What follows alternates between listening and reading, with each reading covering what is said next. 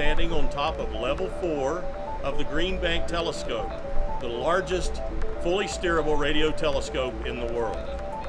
We're standing directly under the reflector for the main structure, which is 2.4 acres in size.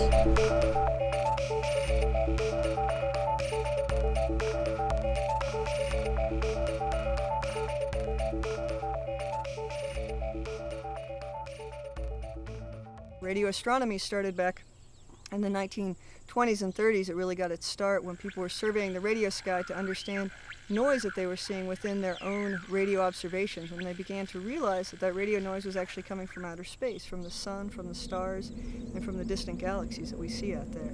And so with that became the field of radio astronomy, and that grew and grew until eventually in the 1950s, 1956, the United States realized that if we were going to be a player in this new field of science, we needed to build a national radio astronomy facility.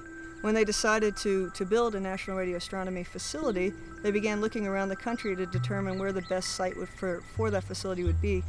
And they had a lot of different criteria in that decision, but one of the biggest and possibly most important in the long run was they wanted an area where radio frequency interference was minimal.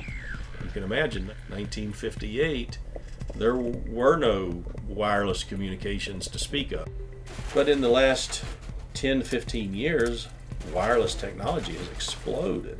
Everyone has a cell phone. And it's simply because the telescope is so sensitive that, for instance, your cell phone that you're so attached to, if it alone, that single cell phone, were placed on Mars, for instance, it would be the brightest radio object in the sky to us. So we have to figure out a way to allow communications, particularly for emergency medical purposes, and still protect the data that the observer is trying to receive.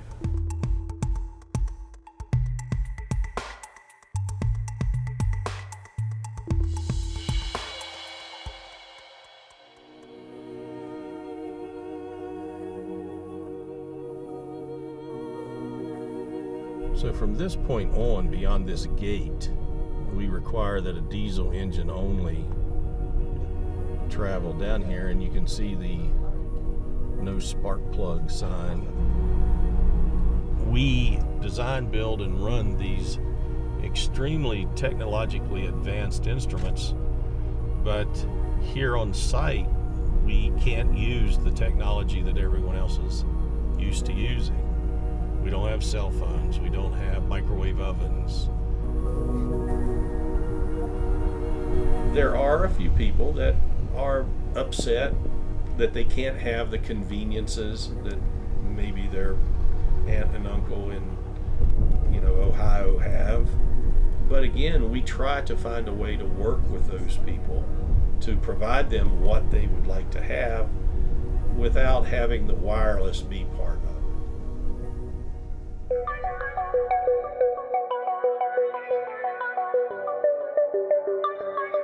When the GBT came along, it's not just very sensitive, but it has a very wide frequency range. That is, we can look at wavelengths from many, many meters down to things that are just 3 millimeters in wavelength, so very, very small. And with that came the idea of, well, let's just use this incredibly sensitive telescope with its incredibly wide frequency range and go see what we can find out there. So they pointed the telescope at areas where you can expect to find complex molecules, like star formation areas, and they found very, very complex molecules, more complex than anybody would have imagined, up to very basic sugars in space. So that tells us that the building blocks of life are everywhere out there. As Douglas Adams said, the universe is huge. It's mind-bogglingly huge. And we're already discovering stars that have other planetary systems very much like our own Earth here in our own galaxy. There absolutely is life out there.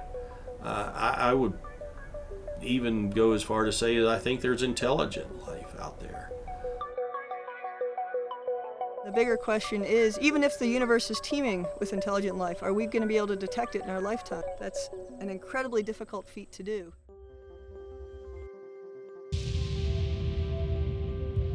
We are, with a certain suite of instruments here right now, at least trying to reach back to milliseconds after the Big Bang occurred. And we're looking at the epoch of reionization, when there started to be a coalescence of material. Once you have star creation, you have a long laundry list of things that, at least for us, end up into human creation, because we're all made of the stuff that the stars produce. So it's a very interesting thing to watch. I really think there was something before the Big Bang too. I think that there may have been many Big Bangs, because the logic for me is there that it occurred.